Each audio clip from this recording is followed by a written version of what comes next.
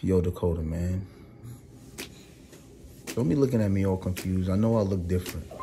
Your mother mad at me, too. I had to cut my beard off for Valentine's Day weekend.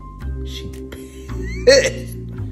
Pissed. She walked in the bathroom. I had cut it because I had an audition, and I needed to look younger, so this helps me look younger. So I cut it. She comes in the bathroom. She just stared at me for 4 seconds and just walked out. And at first, I didn't realize what I did. I was like, what's the matter? What's the matter? And she just screamed. I heard like a shrieking scream from the other room. Valentine's Day weekend, Val. Valentine's Day weekend. That's when you decide to cut it. What am I supposed to do? So then I walked out there. I said, babe, you know, how can I make this up? What do you want me to do? She gonna try to hit me with the okey doke, talking about some, you don't have to do anything, babe. You know, we've been together 20 years. You know, it's just another day. You love me every day.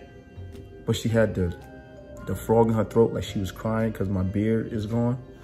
So I know I'm gonna have to do something.